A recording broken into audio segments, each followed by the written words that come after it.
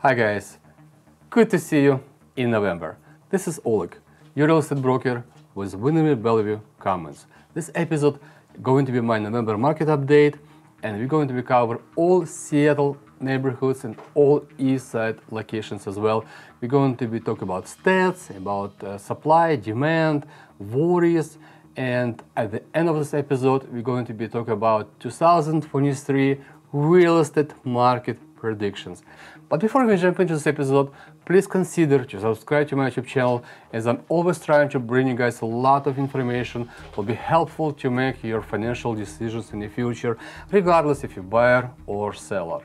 So buckle up and let's begin. I will start with mortgage interest rate. Mortgage interest rate changed a lot. And if you guys remember, in October 2021, we had 3.07% mortgage interest rate for 30 years fixed mortgages. And currently in October 2022, we have 6.95% for same 30 years fixed mortgages. You guys probably already heard about that. Fed's trying to fight with inflation, and they increasing for 75 basis points 3 months in a row Fed's rate. And market react to that. Stock market has crashed a lot, and mortgage interest rate went up a lot, adjusting to the Fed's rate, inflation, and the market. But I'm recording this video mid-November, and currently we just received last week new CPI report, come back very positive, 7.7%, better than expected. Stock market is rally for about 10%, with a lot of positive news, and mortgage interest rate dropped for 0.5%. So currently in the market we have 6.5% mortgage interest rate for 30 years fixed mortgages. But those high mortgage interest rates put a lot of buyers on the fence to buy property, but not everyone. I will tell you guys one story from my work. I have a client right now who was renting in Kirkland. That was renting 2-bedroom condominium for $2,000 a month, and they decided to buy an own place in same location. We found 2-bedroom condominium built in 1991 with a new roof, new parking lot, no special assessments, remodel, updated for $340,000. My clients put in 20% down payment to buy this property, and mortgage interest rate, including taxes, insurance, HA dues, all combined together going to be about $2,500 a month.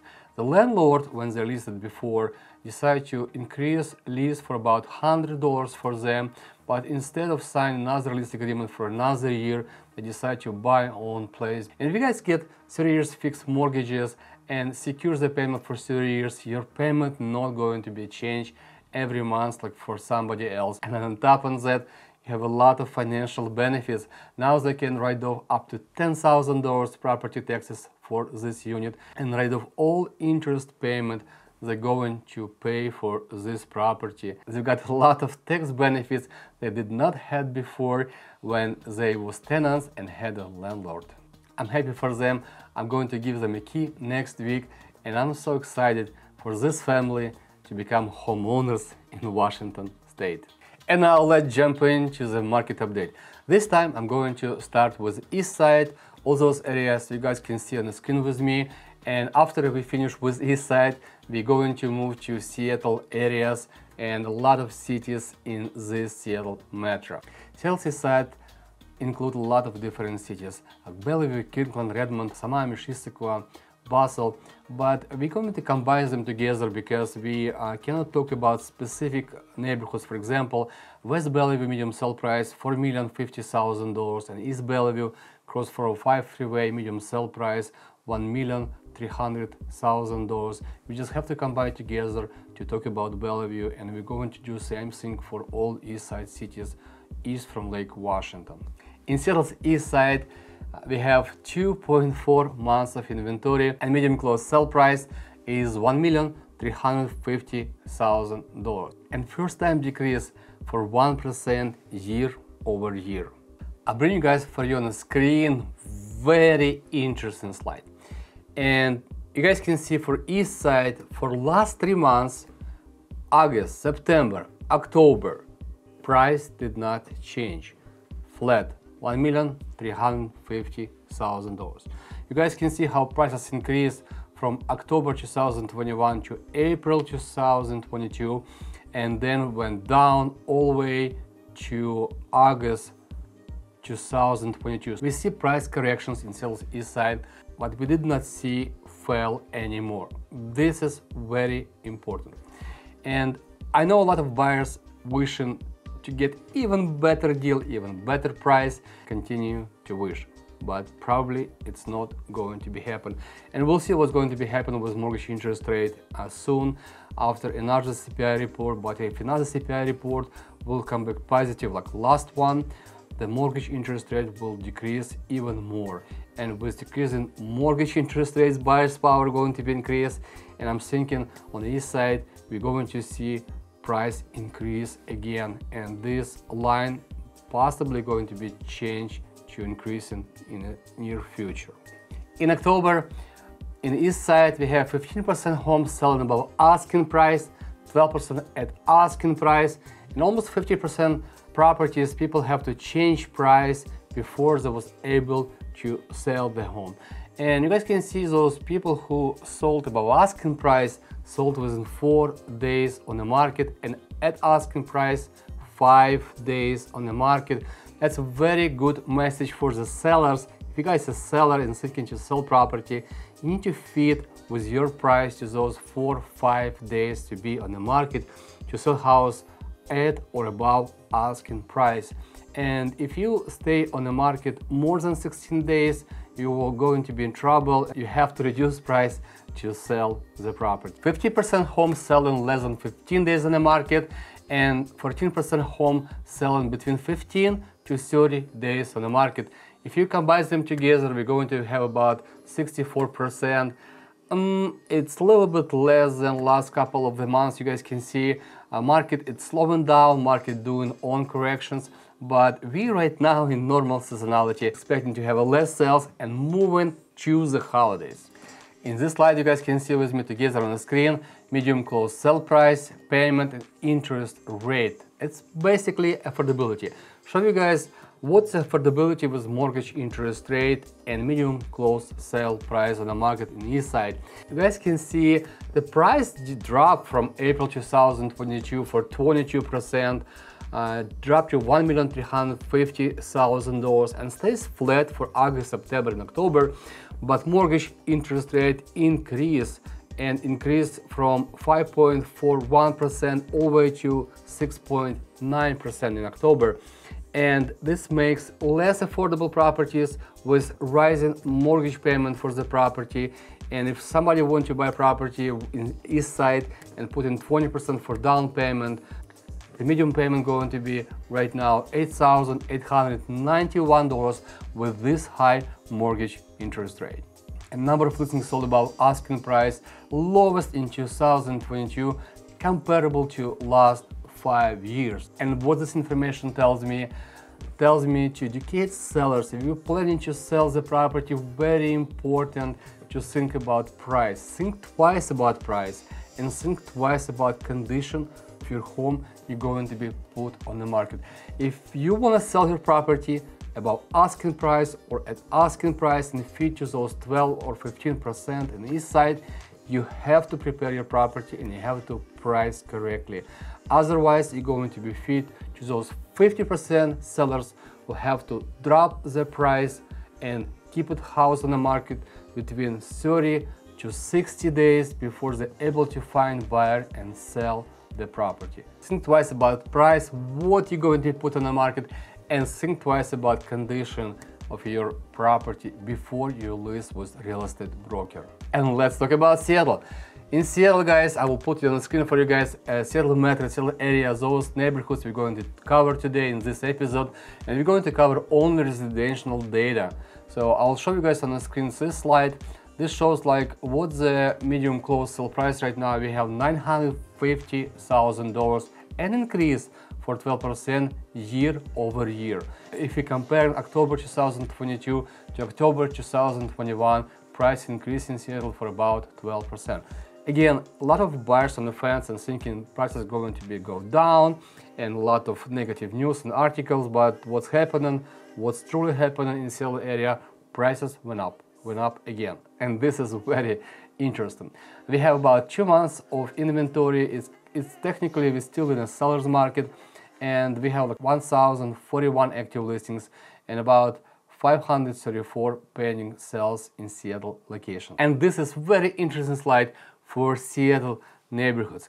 You guys can see price adjustment in Seattle happens from January 2022. Price increase a lot from January 2022 to May 2022.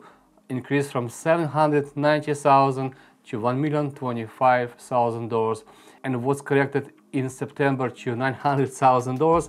But in October, price increased again, increased for $50,000, and right now currently $950,000 medium close sell price in Seattle locations. Even with rising mortgage interest rate, prices went up and people buying homes. I guess probably the best time to buy property was in August and September 2022, but we'll see what's going to be happen next month with mortgage interest rate and supply and demand.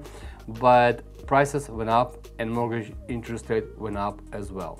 In Seattle neighborhoods, new pending sales down 40% months to date and 29% year to date. 26% of all homes in Seattle area selling above asking price, 22% at asking price, 31% of people have to reduce price before they're able to sell property in the market.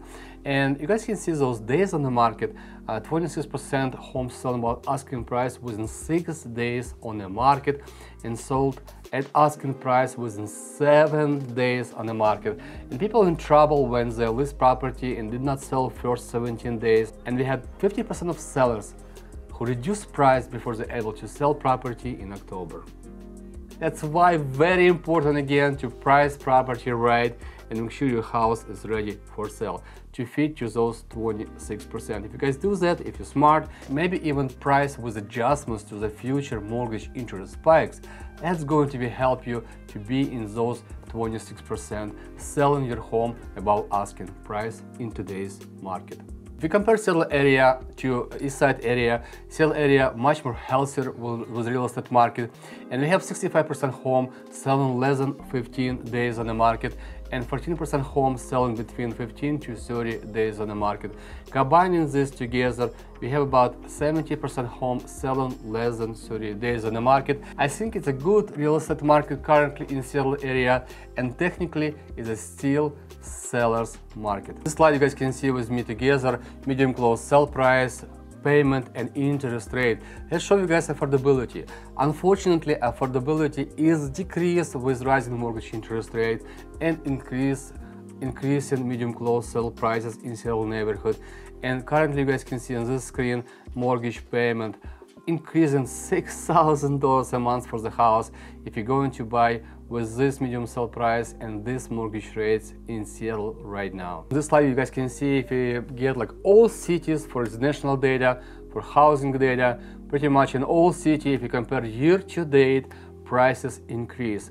And I'm suspecting we're going to have positive data, positive numbers until, you guys remember in Eastside, the price start decreasing in April 2022. Probably by April 2023, this data will be positive.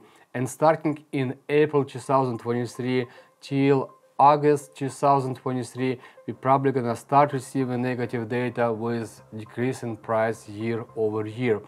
But we'll see what's going to be happening with supply and demand that time. And probably first time I will put it on screen for you guys, condominium data for all Seattle locations. Seattle and I can say Eastside locations as well. And you guys can see with me what's happened on the market, how many days on the market, what medium sell price, where's the highest increase and less increase. Again, we have Eastside, Bellevue increased 30% year over year, and Stewart Park increased 36% year over year. And again, if you cannot buy the property, if you cannot buy a house in Seattle neighborhood, you always can buy condominium or townhouse. Remember that because condominiums increase with the time, same as the house increase with the time, but they're much more affordable. It makes more sense to own real estate and use those tax benefits for yourselves rather than rent from somebody else. Let's talk about what's going to be happening in 2023 in real estate market. And I'm going to cover in this forecast just Seattle and the Eastside neighborhood. I'm working in this local market for last 22 years. I know my market very well, so I'm going to talk about Seattle area and Eastside locations only.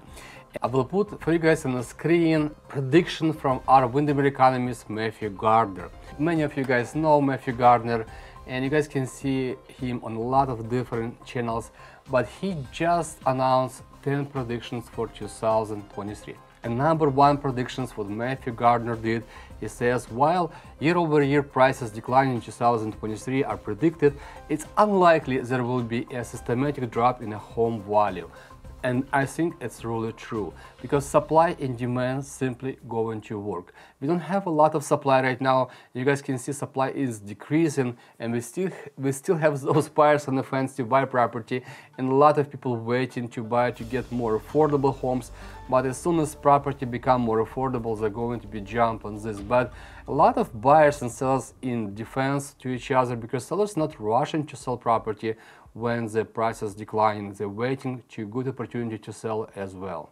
Second, what he predicted, it rate's going to be around 6% in 2023, and by end of 2023, the economy will drop to high 5%. And I agree with that, because Fed already told us, even if inflation going to be down and they're going to be fight inflation, they're going to keep high rates just to stabilize the economy.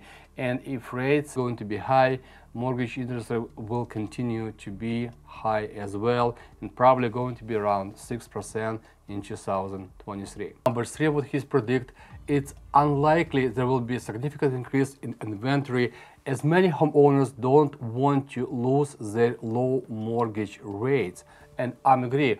Like myself, for example, we refinance all houses and we have 2.75% for 30 years fixed mortgage rates. We have no reason to sell those properties, so we'd rather just keep our investments property, keep renting them for a better future. And a lot of sellers in the same shoes. If they refinance property and bought property like years ago, they sit on a huge equity and they have no reason to sell when prices are going down. Specifically in Seattle area, where we have over 20% of the all buyers for last 10 years purchase properties for cash. A majority of people who obtain finances, they pay between 20 to 50% down payment to buy their homes. That means they have significant number of equity in the property and they have no reason to sell when prices decreasing. Number four, with supply levels expected to remain well below normal, it's unlikely there will be a buyer's market in 2023, and I agree, because supply and demand will work. We do not have enough housing for this demand, and we're going to have less inventory in 2023 on the market. Number five, listing prices are expected to pull back, making accurate pricing more important than ever when selling a home. So I already talk about that, how important to prepare house to sell and how important to price right. Number seven is balancing home buyers cost. It's important too as well, because that's going to lead to less new constructions, less home going to be built in our area, and that's going to be balance this real estate market. Number eight, the areas or neighborhoods where the prices went up a lot is going to be decrease more than neighborhood when prices did not increase that much. In some neighborhoods, if we compare in Seattle area to Eastside, in Eastside prices increased a lot and they drop a lot right now. But in Seattle area, prices did not increase that much. They're not going to drop as much as in Eastside. In Seattle area, more stable real estate market. Number nine of his predictions, in most markets, prices not going to be increased. Any drop price will not be enough to make housing more affordable. And number 10 of Matthew Gardner predictions is, because we have a high demand from younger generation for housing market, the government have to have adjustments to the land use, and they're going to allow to more density use, they're going to be change zoning, and we're going to live through this in the future when we have to make more available housing market for those younger buyers to satisfy high demand. Hey, thank you so much guys for being with me today. I know it was a very long episode and I covered a lot of different data. Again, please consider to subscribe to my YouTube channel and smash like button, and you can share with your friends and family. And if you need any help anytime, reach out to me. I will be love to be your real estate resource. With that, guys, have a fantastic week. Until next episode.